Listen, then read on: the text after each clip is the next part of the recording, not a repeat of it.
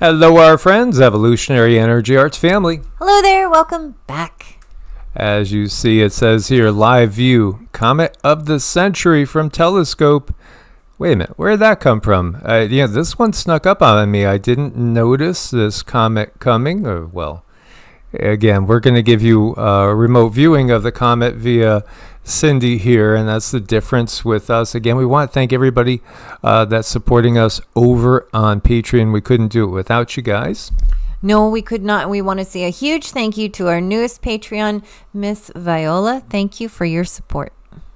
Absolutely. We did a hard-hitting one yesterday that was a Patreon exclusive. Again, there's stuff that goes up over there multiple times, typically every week, exclusives. So, where did this sneak up on us from? Maybe you guys are aware of this. I wasn't. Scientists predict the comet will reach peak brightness around October 12th, when it will pass closest to Earth. And so this one is called Tsuchinshan-ATLAS. And they say it could blaze brighter than Hale-Bopp, and perhaps be the comet of a century. Well, if it is the comet of a century, then that would definitely feel like another chance at it being the one that Nostradamus was talking about, which again, so many of us were looking for that April comet to be that comet. But again, comets are what they tell us they are. And what we see is something very, very different when we look at it from a remote viewing standpoint. I did think it was really, really interesting, though, the timing of this. October 12th. October 12th, because our buddy David Devine over at DAP 2030, he's talking about 3 potential reset events in the next 6 months, and this is yesterday's video, or 3 days ago. Again, this is something that he's been talking to us about for years, this October 24th alignment of the giant planets. He's always had the feeling that this could induce mud flood events, and this goes back to discussions that we've had with David, personally, all the way back to like 2020, I want to say 2019, 2020. He was pointing to this point in time and saying, the potential he felt was there for mud flood type of events to happen. Again, check it out if you're not subscribed to David Adapt 2030. I know a lot of you guys are. He's been a friend of Cindy and mine for years.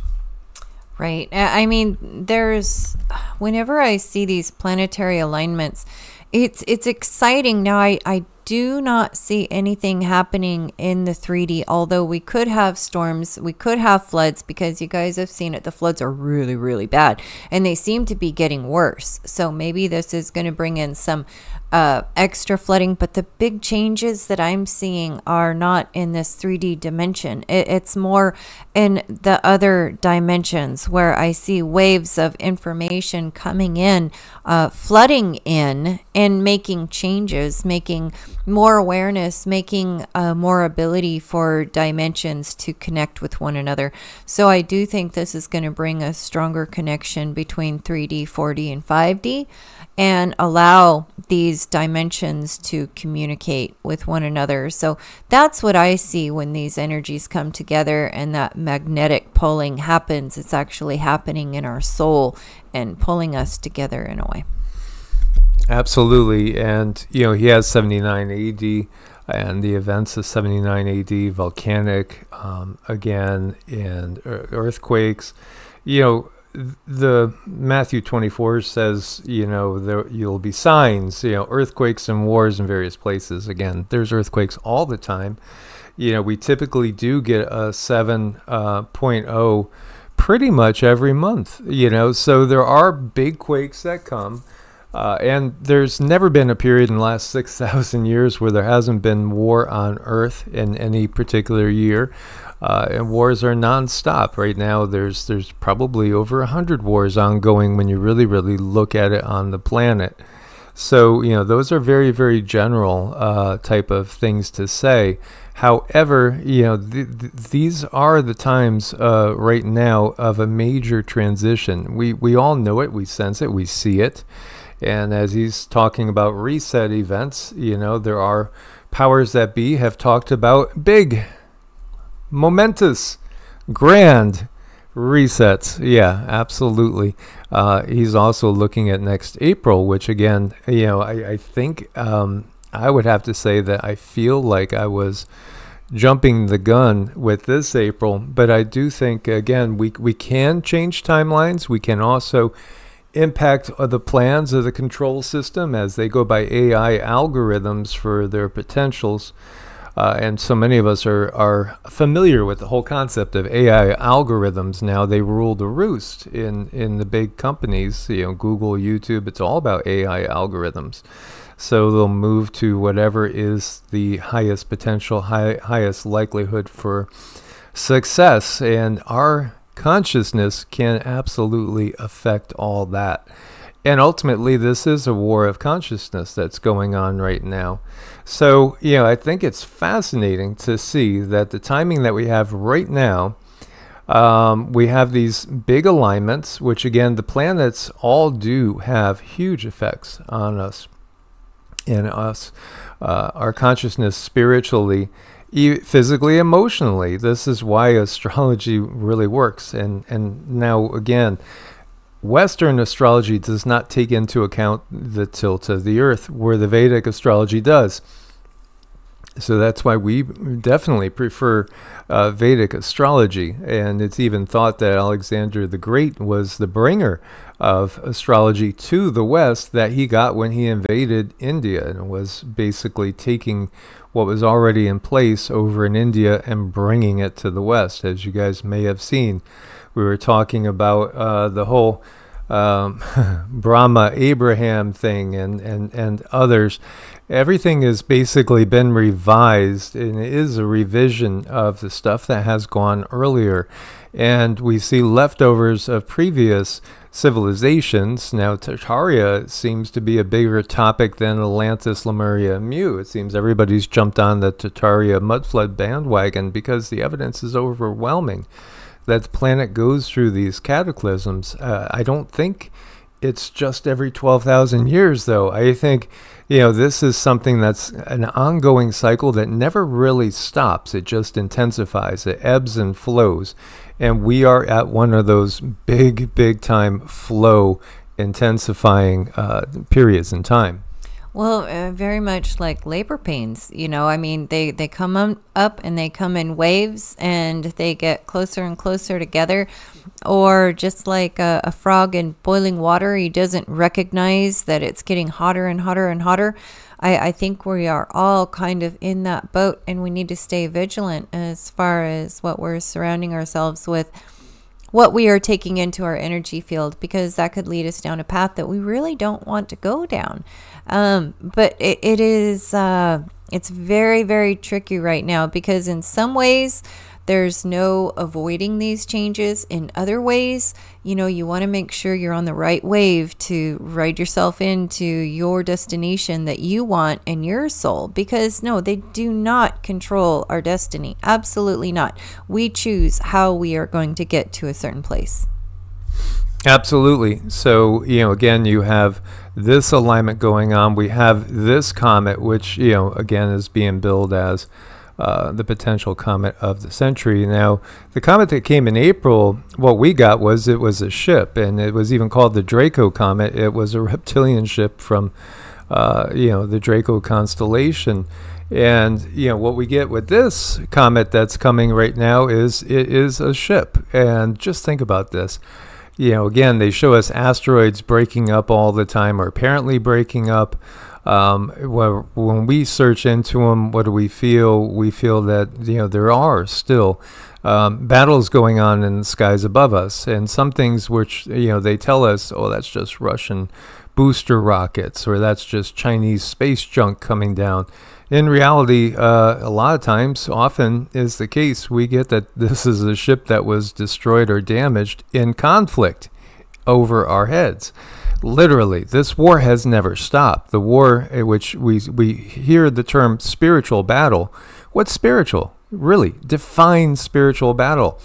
What we're talking about is multi-dimensional battle that moves beyond just the plane of Earth. It goes beyond just the Earth. This is something that is, galactic in nature and even multidimensional in nature.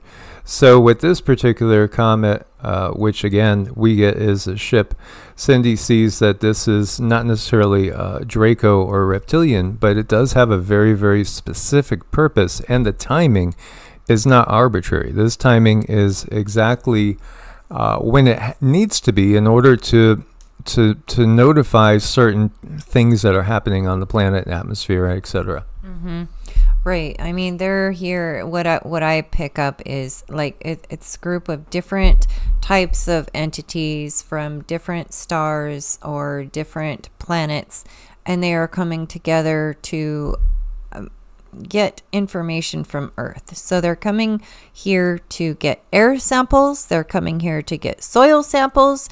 They're here to somehow get consciousness samples, and I cannot explain how they do that. This is just the information that's coming in, and this could have a lot to do with our with what's coming in the 2025 treaty. So it's very vague to me. I really feel I am cut off to a lot of things that are going to interrupt people's walk on this planet. Your human experience is so important. So I do get information. It's not as clear and precise as I would like. It's not as clear and precise as you might like, but this is the information that's coming in. This is what I'm getting, and there's all kinds, they are coming together, all kinds of information in ways that I don't understand. I don't understand how they do it. It's technology that's beyond me. But they are, and it's showing in our energy field. It's showing as a comet. In our energy field, it looks like it's something in the sky, but we got to understand we're dealing with different dimensions that are beginning to collapse on themselves. So we can see it, but we cannot always see the perspective in which it sees us. And I got to say, that's really the war with this spirituality is it's on our perspective. Like, how do we see things? And there's entities out there who are trying to control our perspective in so many ways that will benefit them in some way, shape, or form, as far as like something like feeding. So, I mean, it's really a mess out there, and we just always have to constantly be checking ourselves. Please expand on that, dimensions that are collapsing, because you mentioned we're dealing with dimensions that are collapsing. Well, dimensions that are collapsing on each other, they're coming closer together, which means there's going to be more interruptions between, say, 3D and 4D. People are going to be seeing more things from the corner of their eye. They might see shadows more often. They might even see more insects are a big one.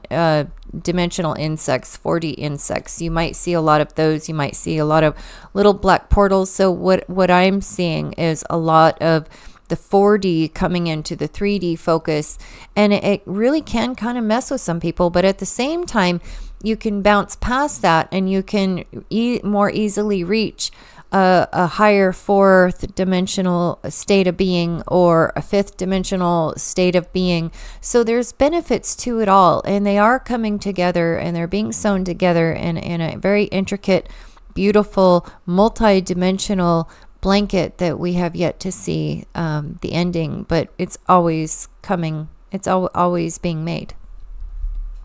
Absolutely, and this is part of the transition of the Yugas. Everything really changes. It changes more than most people can comprehend.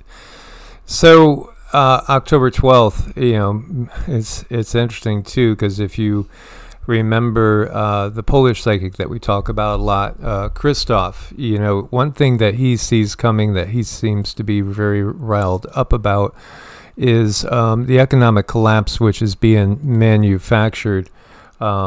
And it is being manufactured, obviously, to so many of us. So he's seeing, and again, he's somebody that's helped the police to find people. He is gifted. He's very, very gifted. And when we do our remote viewing and connect to our guides, and then when we look to somebody that we feel is legit, like Christoph here, and he's seeing similar, and then of course, the future forecasters, and there's many others out there too, that are tapping into abilities that we all have, at least as potential in this time, as long as we steer clear of the mind-altering substances as much as possible, and really, really harness that mind, body, breath practice. Again, meditation, daily, yoga, Qigong. This is the center point. Cindy and I do this for hours every day. It is part of our regular practice. It becomes just who we are. And it's always really been who we are. Cindy's been able to do these things since she was a little girl. So, what he is seeing is an illness coming. Yes, absolutely. There is something to be cautious and aware of, because there is something coming that he said will start to manifest itself right now, like the middle of September. You'll get a couple of cases here and there. And then he said by the time we're in November, everybody's going to know, and they're going to try to create some sort of lockdown again. And at the same time, you have them collapsing purposely the economy. And we also have the war expanding. So we have all these things going on. In fact, now that there is a comet, because this was the thing that was missing from the scenario, it actually fits the timing kind of perfectly. So, be aware, October, right now, right, the fall 2024 is looking very, very much as a challenging period of time. At the same time, be prepared, be aware, but do not let the fear override you, because you need to keep your frequency up. And this is, again, where it doesn't do any good not to tell somebody, if they got their headphones on, they can't feel the vibration, the train's coming down the track and the train's going to squish them. You got to yell at them. You got to get their attention and tell them to get off the track. And that's going to probably, it's going to jolt them. But we have to jolt them, otherwise they're going to get squished. So this is where some would say, well, you guys focus too much on the negative. Right now, there are so many people leaving this density in droves. That number is going to increase dramatically, unfortunately, over the next year, especially. Perhaps the potential is there over the next, the upcoming months. So we have to be aware of what's going on. If we're not aware, you can't really prepare, and you need to prepare spiritually too. So again, doing the work with the mind, body, breath, making sure that you have some sort of meditative practice, as well as being prepared with food, water, all the basic things, backup energy, plans as well. So, this is what we are looking at this time. We have now a comet that could fit the bill as far as these prophecies, whether it's Nostradamus or others. Many others have also seen comets at this time. The thing that now we're into, too, is it does fit the prophecies of Alois Urmeiler, saying, when does it start? It's in the fall. It's at harvest time. Harvest moon, you think what? Again, October. So, be aware now, because everything does kind of seem to be coming together. So we got to ride out the storm, and we have to recognize what's going on with the storm. It is completely artificial in nature. It's been a constructed storm. Sure, they didn't necessarily move all these planets into place, but they understand astrology. They understand how the natural matrix works, and they use it to their advantage. Mm-hmm. And it's so not fair. I mean, it's so not fair. If people were not so blinded by the dogmatic belief system, they would have access to this magical world too. I mean, it's the magic that brings tears to my eyes when I see this consciousness put to work after I work with it and it works with me. There's no just me. There's this huge conversation going on all around me, and the idea that I can tap into it, and I can utilize it, and I can help people with it, and I can direct it. it's just so beautiful, and so many people are blocked from that. And it's just, to me, it's a shame. But then again, I have to trust, because everybody is on their own timing, and everyone is scheduled. Their alarm clock is set whenever it is set for. It's just, I guess I'm here because I think if I would have heard about my abilities and what I could really truly do earlier, you know, I would have done things a lot different. So it's important to me to express this information so that someone might hear it, so that someone might do something different. And you never know when a life might get saved. Yes, absolutely. And again, you know, those deep dives into consciousness, because the fundamentalist religions are they're completely created by the dark matrix within the natural matrix in order to trap minds. And in order to not go out and try to use your co-creative power. When you look to the Kabbalah, that's something that was taught amongst initiates. And what does the Kabbalah teach us? It teaches that all is mind, ultimately, and we are the co-creators of this reality. We're living in a construct that is created for consciousness. Now, what do they teach you in the fundamentalist religions? It's basically just be obedient to God. Colossians 3:22, you know, slaves, obey your human masters as you would your non-human masters. Don't question anything, because as Rockefeller said, we don't want a nation of thinkers. We just need workers. That's it. And we don't need IQs to be very, very high. By the way, they say that the average IQ in Haiti is somewhere in the mid-60s to mid-70s. This is what they've done. They've created the conditions where we are almost like automatons. We have very, very little self-awareness. What's at the heart of the Hindu tradition? Self-awareness, understanding your potential and who you are and who you want to be.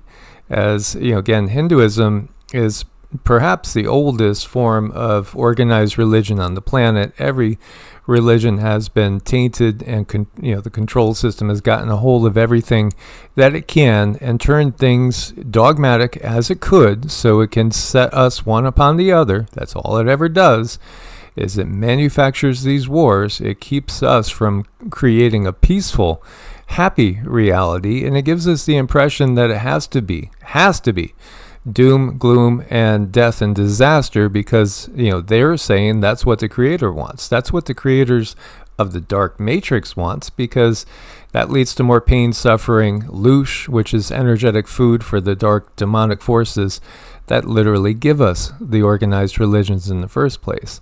So, until somebody realizes that it's all a construct of the dark matrix, you're still sound asleep and walking off the cliff like the sheeple have been programmed to. I think one thing that we need to do is watch our reactivity to things. So if you have a knee-jerk reaction to something, that needs to be looked at. Like, where does that come from? Why is that? Is that explainable? Is that via trauma? Is your higher self trying to tell you something? Are you giving away your power? So are you giving away your power in the effort to protect something that you believe to be true? Or is it to protect something that you yourself have deemed to be true? There's a big difference, and it takes time to sort it out. And, there is no one person better than the other. It's all about frequency, and it's where you're at in your frequency. And naturally, as souls, our energy strives to do better. It strives to expand. And that's where we're at. So if you're just really reactive to something, you just want to make sure you're not handing your power over to that thing. And then if you are, why are you handing your power over to that thing? Have you been traumatized? Is there something that you need to look at? Is it something that higher self is really trying to tell you? And it hurts, it hurts for a reason. It hurts because there's a conversation going on, and it's up to us to figure it out. So it made me think about astral theology. When you look at these depictions, what do you have? You have somebody here driving a sword into a bowl, and this is part of the Mithraic mysteries. Astrotheology, what does this really symbolize? Well, remember, when we go through the wheel of the constellations, when we look to the time periods, it looks like it's going backwards. And so, again, the age of Taurus was slaughtered by the age of Aries. And, again, this is all part of the mysteries, which, you learn these things in layers. You start to see the astrotheology, and you understand a little bit more than you do when you're just fundamentally mindsetted, because that is the complete blinders on. Then we start to look outside a little bit, and we start to recognize that there is a symbolism going on. Now, Mithras, the Mithraic mysteries, the cult of Mithras, a Roman mystery religion centered around the god Mithras. Although inspired by Iranian worship of the Zoroastrian divinity Mithra. Now, Mithra literally translates to friend in Sanskrit. It's interesting to see this, and Mitra is also a Sanskrit deity. But in reality, who was Mithras? Well, he was an extraterrestrial. He was, definitively an extraterrestrial from what we have gotten. And in fact, Cindy was able to channel him at one point in time when we were in New Mexico, out deep in the desert, and there was no frequencies around us. And so, they had a very complex system of 7 grades of initiation and communal ritual meals. Initiates called themselves those united by a handshake. And somebody said, when we showed the handshake of Kamala and Trump, they're like, oh, stop that.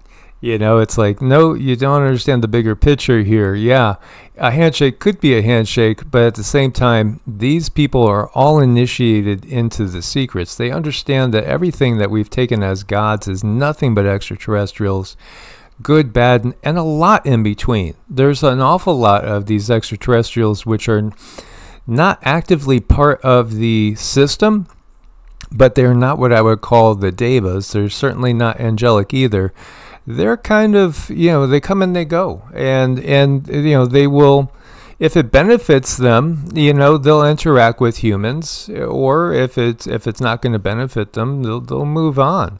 They'll also see who they can recruit that might be of service to them in some ways.